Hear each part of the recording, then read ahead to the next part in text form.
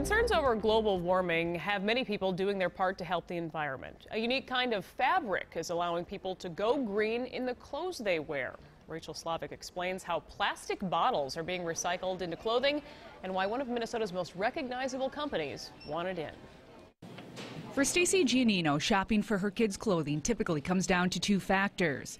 I'm looking for something that catches my eye 'cause it's cute, but then also that's durable, because my kids play hard. Most of her purchases come from Target's Cat and Jack line.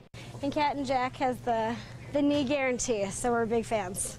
Known for durability, some of the clothing has another unique characteristic. Its swimsuits and denim are made of recycled material. Our guests told us that sustainability and protecting the environment was really important. 2 years ago, Target partnered with Reprieve, a company innovating a way to reuse plastic bottles.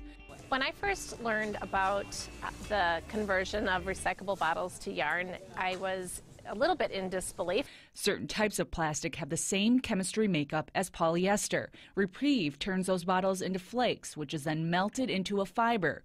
Worked into a yarn, it's then reproduced into various types of fabrics. So you might find it in backpacks and men's and women's apparel and a few other categories. The collaboration with Target has had an impact in reducing plastic bottle waste.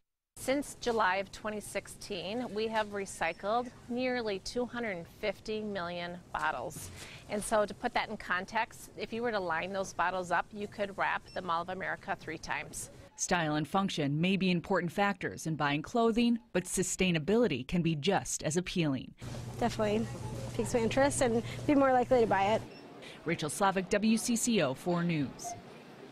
And Rachel says Reprieve fabric is also found in dozens of recognizable labels like Patagonia, also Adidas, and Target plans to incorporate more of the fabric into its products coming up in the future.